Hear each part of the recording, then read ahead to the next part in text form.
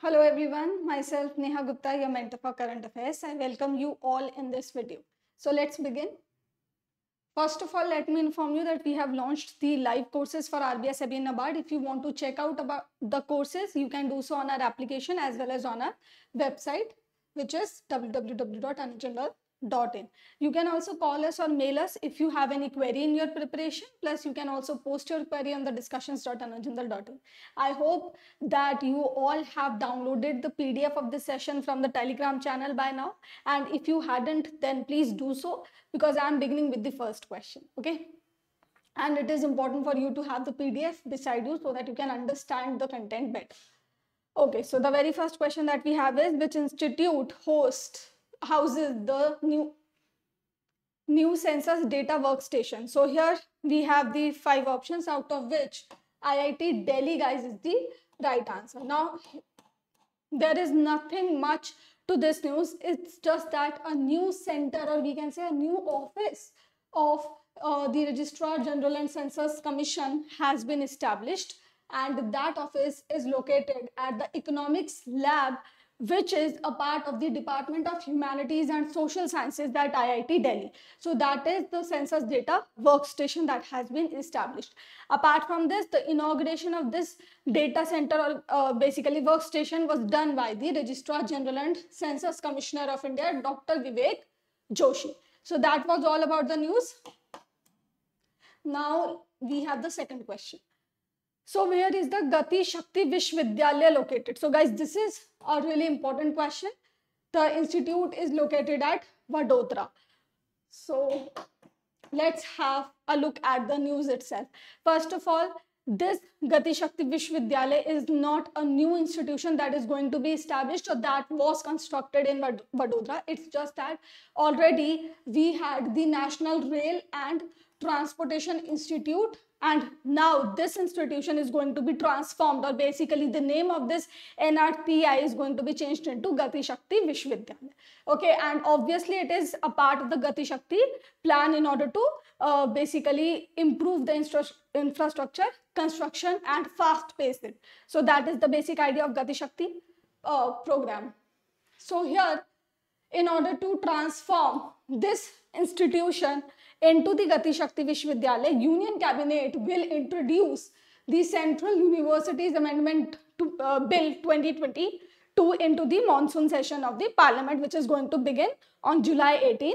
So during that session, this will be introduced, and it is going to amend the Central Universities Act of 2009. And guys, the portions that I have underlined here are important for you to remember, because these are very factual in nature and they can be directly asked. So do remember the year of this Central Universities Act, and do remember the location of this NRTI institution, which is deemed to be a university, but at present it is going to be changed into Gati Shakti Vishwavidyalaya once it gets approval in the Parliament.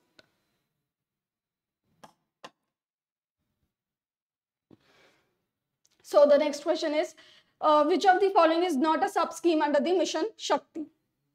So here, guys, you have Sambal, you have Samarthya, Sashakt, both A and B, and both A and C. Here the right answer is option C. Sashakt, guys, is not a component or a sub-scheme of the Mission Shakti. Now I hope that you remember that under the Mission Shakti, Ministry of Women and Child Development has merged all the women empowerment schemes. So now let's know about the news. I have already told you that the guidelines have been released. So basically the guidelines detail about the implementation, what stakeholders would be involved, and how basically this mission will be implemented on the ground. That is there in the guidelines. Okay, and these guidelines are not very important from your exam point of view. I'm talking about both the phases, phase 1 as well as phase 2. Okay, only the components of the scheme are important, or the schemes that have been merged under the Mission Shakti are important. Okay, so first of all, let's know that this Mission Shakti is under implementation for the duration of 2021 to 2022 to 25 to 26. Okay, so this is the period of 15th Finance Commission as well. So that is all to this news. Now let's have a look at the sub schemes of the Mission Shakti. First, we have the Sambal. So under this Sambal, we have the one-stop centers, we have the women helpline, we have Beti Bachao, Beti Padhao. So these schemes have been merged under the Sambal component. Now from the name of the schemes itself, you can understand that the Sambal component is basically for the security, for ensuring the security of women. So that is the basic idea of this Sambal component, and all the schemes that work towards ensuring the safety and security of women have been merged under this sub scheme. Okay.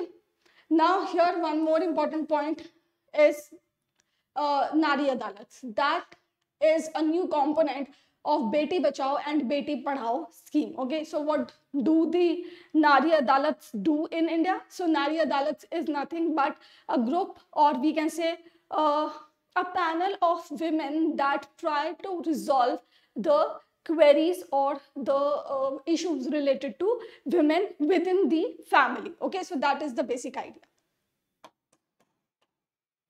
Then we have Samarthya.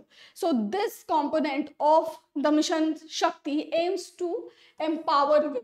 So Ujjwala scheme, Swadhar Griha scheme, Working Women Hostel, National Crèche scheme for children of working mothers, Pradhan Mantri Matru Vandana Yojana are all covered under this Samarthya scheme. Okay, do remember this Pradhan Mantri Matru Vandana Yojana is already there under the Integrated Child Development Scheme. So basically now this scheme is going to be implemented integratively under the Mission Shakti as well as Mission Vatsalya. Okay, because it has its connection to the mother as well as to the child. Now, a new component of gap funding for economic empowerment of women has been introduced in the guidelines, and this is basically to ensure that the ministry has enough funds, enough resources to implement the scheme on the ground. So that is all about this scheme from the phase 1 perspective.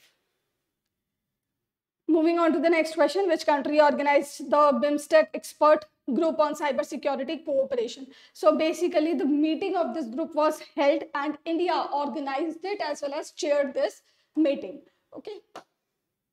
Now the National Security Council Secretariat of India organized this meeting in New Delhi, and this was chaired by the coordinator Rajesh Pant.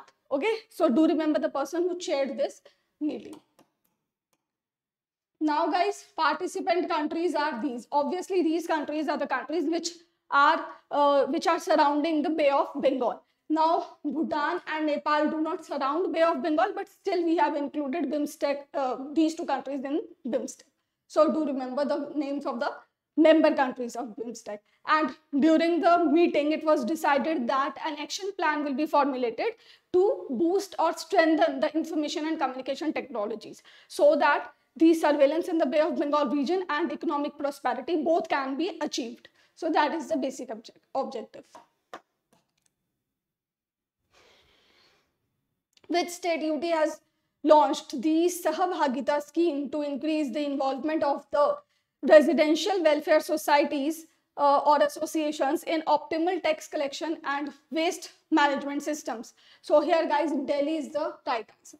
Now this scheme was launched by the LG of Delhi, Lieutenant Governor, who is Vinay Kumar Saxena. He was prior to this appointment, he was the chairman of KVIC, Khadi and Village Council. So it has basically Delhi government has launched the Sahabhagita scheme, and the basic purpose of this scheme is to include or basically incentivize the people of the residential welfare association to pay their property taxes and associated taxes in time and in full amount as in the due amount that is due on their part, and secondly in waste management. Okay, so that is the basic idea of this scheme. Apart from this, you don't have to go into too much of its detail.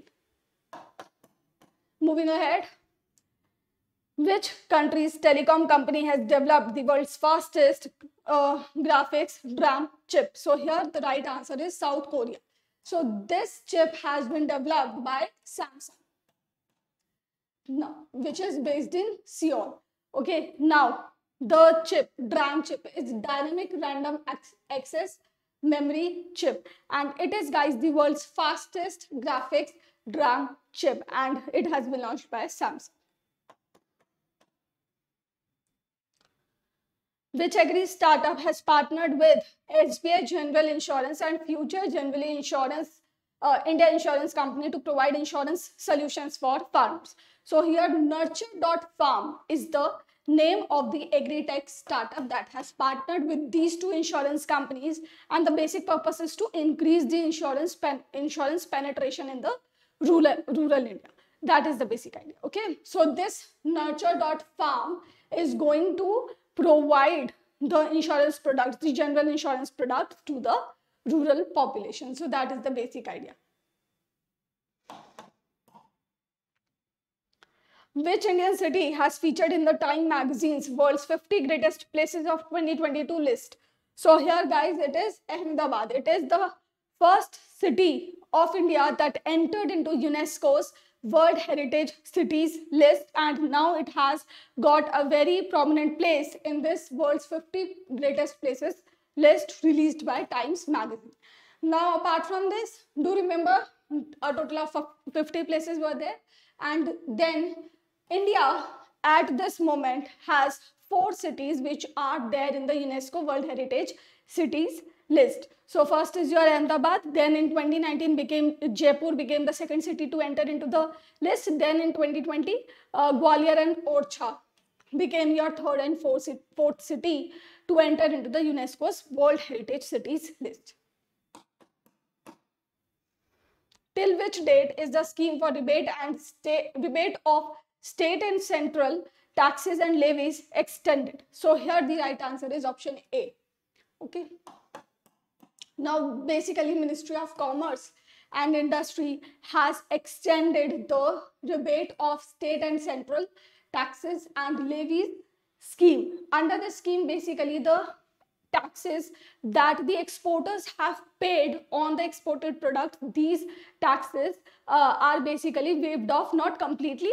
A little portion of that tax is waived off because it is a rebate, not the complete waiver of the taxes. Okay, so rebate is given to promote export. So that is the basic idea. Earlier, only the state level taxes were given the rebate. Now the central taxes have also been included under the scheme, which has now been extended to March 31st, 2024. Do remember the extension, because extension related questions are asked in the examination very often.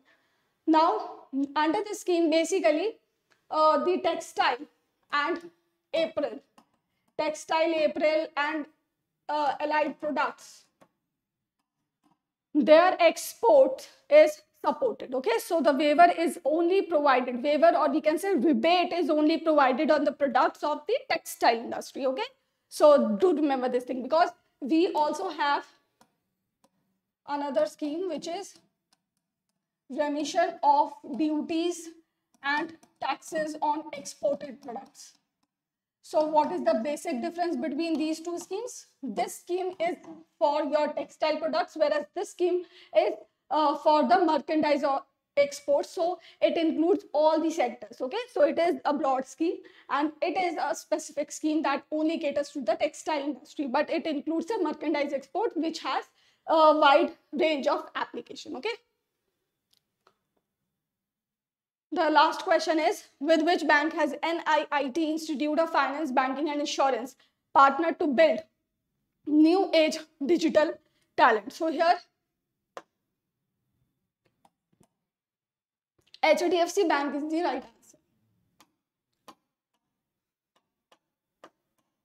Okay, so NIIT Institute of Finance, Banking and Insurance, which is a subsidiary of NIIT Limited, it has partnered with the HDFC Bank, and the basic purpose of this partnership is, first of all, to train the banking officials in the digital technology, and secondly, the purpose of this partnership is to recruit more data engineers. Okay, so that is the basic idea of this partnership.